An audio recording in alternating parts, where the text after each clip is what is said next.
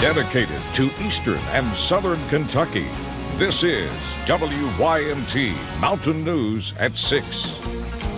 A death investigation is underway in Perry County tonight. Good evening, I'm Will Puckett.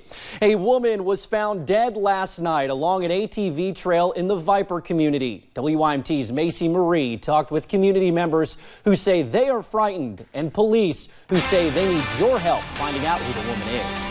An unpleasant discovery leaving the community in fear. Anything of that nature should be a concern to all residents. Kentucky State Police say someone on a four-wheeler found a woman dead on an ATV trail off Lewis Cemetery Road in Viper.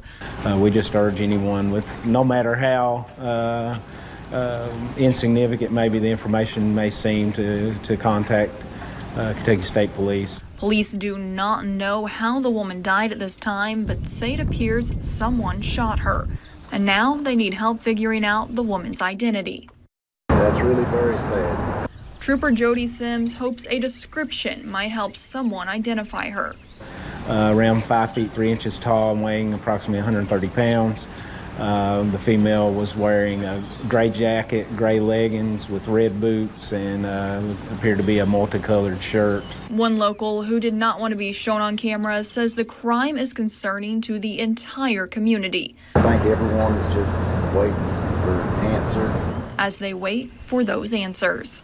In Perry County, Macy Marie, WYMT Mountain News. The body was taken to Frankfort for an autopsy. Anyone with information is asked to call Kentucky State Police Post 13 in Hazard. Today, a judge set Joshua Ellis's bond at $250,000 cash. He is the man police say hit 80 Fusion on a road Wednesday night, killing him. Ellis is scheduled to appear in court Monday morning. Police charged him with failure to render aid, resulting in the death of Fusion. Investigators say after hitting Fusion, Ellis and his 15-year-old son left the scene. They charged Ellis's son with tampering with physical evidence. He is now in a juvenile detention center. Tonight, a Clay County family wants your help. 26-year-old Tony Hinkle of Clay County went missing last month. They tell us he's never went this long without calling. Now they fear something bad has happened. WYMT's Justin Case talked with members of his family, and he joins us now live with the latest. Justin? Will, I am here in Manchester in Clay County. Right behind me, this house right here, this is where his family members live. Tony Hinkle is a 26-year-old. Now, I was told that he has 3 young children, 2 boys and a girl. Now, his family says although he was last seen at a homeless shelter in Frankfort, they say he's lived in Clay County for most of his life. I also did talk with officials from Kentucky State Police, and they say that there's no evidence or information that would suggest Hinkle is dead.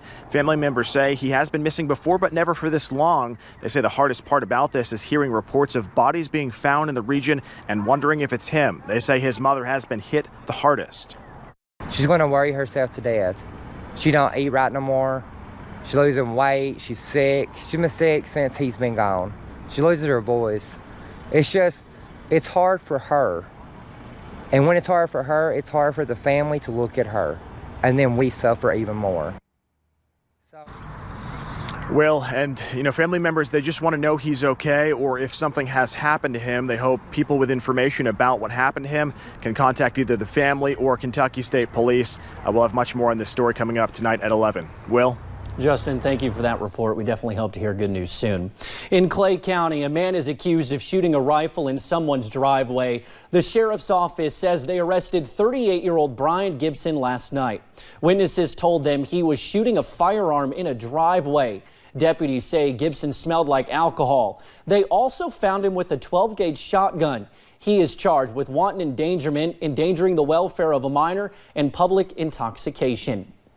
Thousands of people will stop by Pikeville during the next 48 hours to celebrate Hillbilly Days.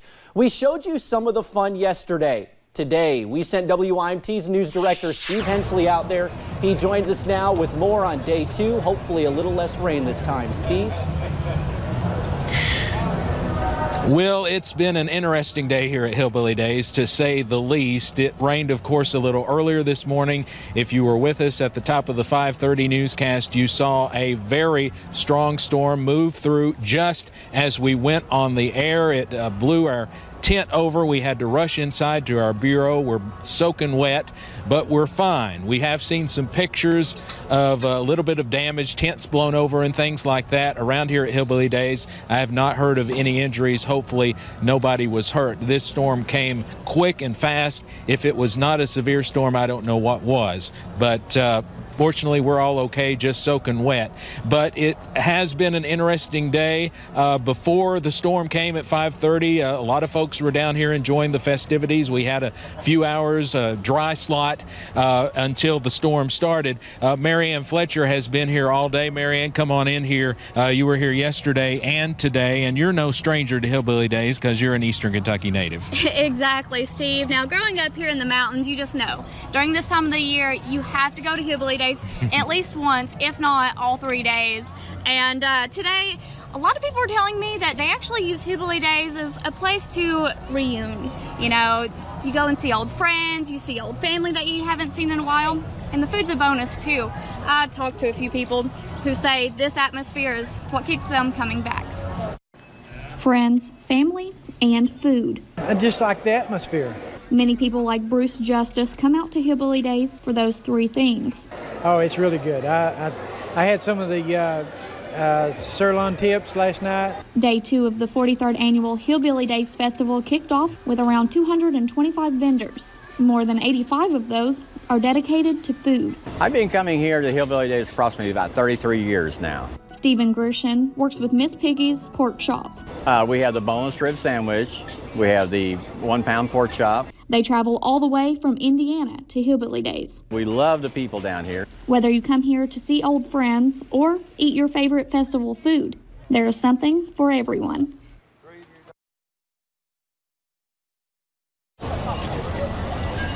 Steve, there's also a lot of events throughout festivals, right? That's right, and I must say you're lucky because you got to stay dry. She was editing that story while we had the deluge earlier. So. Listen, I was working inside the bureau, typing on my computer, and the next thing I know, I look up, I can only see white, and I looked at one of our new reporters, Buddy Forbes, and I said, Buddy, look, and it was just incredible, and it was scary. It was a little bit scary, but we're fine.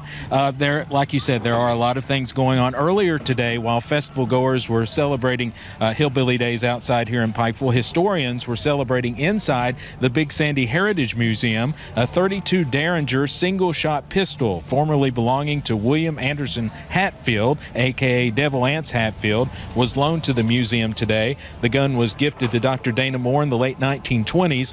Moore was Hatfield's doctor before his death. Moore's granddaughter, Leslie Moore Rivers, said she wants her grandfather's part of the Hatfield-McCoy history to live on.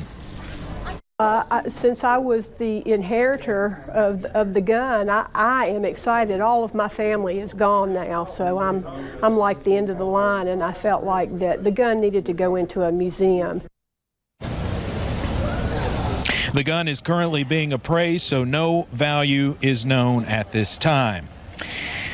Well, again, we're here live in downtown Pikeville at Hillbilly Days. Chief Meteorologist Paige Noel is joining me now.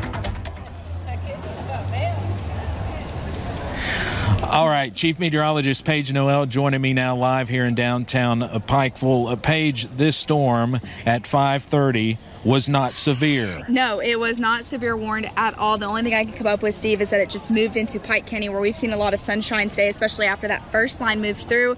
I think it got enough energy to make it severe, so we definitely did not get a warning at all. But so that that storm is actually now moving through another part of Pike County. It's soon moving into West Virginia. Just to let folks know, too, if it had been a severe storm, we would have moved inside. We had no idea the wind was going to do that. We just knew it was going to rain, so we moved under the tent, and I kind of said, hey, it might be a little bit gusty, and we just thought it was going to be one gust. Ended up just non-stop for a couple of minutes. So yeah, we are okay though. We saw some hail here too, so it was definitely should have been severe warned for sure. But let's go ahead and take you to some of our cameras. We'll go ahead and go to Stonecrest. We were seeing a few clouds over there. We're also seeing not many showers over there. We saw a few a little bit earlier today. Satellite and radar, you'll notice where that line moved through. and now it is out of here, really pinpoint Doppler. You see it over there now moving into Pike County, into Mingo County, West Virginia. That's the exact same storm right there that we were seeing a little bit ago. You can see us zoomed in on it. So that's moving into Mingo County. So if you're in that area north of the Phelps community, you're definitely going to want to take cover, because that is just what came through Pikeville. Looks like it's dying down just a little bit. Temperatures in the upper 60s, lower 70s. We're actually starting to cool down here. It's a little chilly, probably because we're soaking wet, but definitely chilly. Drying out though as we head through the rest of tonight. Pleasant Saturday on the way, and we're talking about more rounds of storms as we head into your Sunday. I'll have that and more coming up in just a little bit. Well, Paige, this evening, hopefully we stay dry. It's cooled off a lot, but now what about tomorrow? We've got the parade tomorrow, of course, concert tomorrow night inside the Expo Center, but a big day tomorrow. You think we'll stay dry? I'm hoping we'll stay dry. We're going to keep our fingers crossed. We see most of those showers south tomorrow. We'll see that in Future View a little bit later, but right now I think Pikeville should remain dry. Let's keep our fingers crossed. They should, especially after today. Should get a break.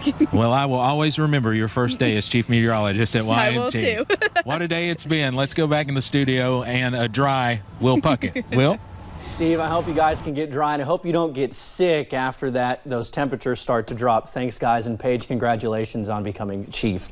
Well, officers in one southern Kentucky town used a new approach to find people texting while driving and not wearing seat belts. The Barberville Police Department spent most of today looking for violations while up in a tractor trailer. WYMT's Phil Pendleton rode along and shows us how they worked to enforce the laws. A tow truck pulled out on the US 25 in Knox County Friday, but it was not headed to a crash. And today we're looking for various distracted drivers, which can vary from anything to eating to a dog in your lap. They were out in hopes of preventing a tragedy. However, we're going to focus on the cell phone usage. Using a phone to make or receive calls while driving is not illegal, but texting is. She passed us, and I could look over. She had her cell phone in her lap, and she was texting while she was driving. So officers in the semi radioed to patrol officers, who then made the traffic stops. Why'd you not wearing your seatbelt? I just didn't ready to get it. There's a lower seatbelt usage in rural areas as opposed to urban. Our last seatbelt survey, I think, was around 60 to 68% of seatbelt usage. Officers issued citations along with some advice. Now I've got some papers here, one on distracted driving, also another one on seatbelt safety. We want to educate the public about it too. Officers discovered more than just simple violations. One man was found wanted on 3 warrants. The driver of this Mustang said he didn't have any insurance. Right, I'm honest any way I go now, I won't lie to you. You were to me, and I appreciate that. Nah. You guys be careful, God bless. Giving new meaning to the phrase to serve and protect. In Knox County, Phil Pendleton, WYMT Mountain News. A pretty neat way to go about it, and a very important job they're doing. Now, police say the ticket for not wearing seat belts or texting is $25 plus court costs. Keeneland was a sea of blue this morning as nearly 1,000 diehard UK fans lined up to get signatures on a limited edition Maker's Mark bottle. For many, it's a tradition. The bottle honors the 2012 men's basketball championship team, but thanks to flight delays out of Chicago, fans had to go without Coach Cal's signature. There is good news, however. Coach Cal made a promise on Twitter saying he will personally sign every bottle for ticket holders at another special event. There is no word yet on when that will be. Don't go anywhere. We'll be right back with more Mountain News in just a bit.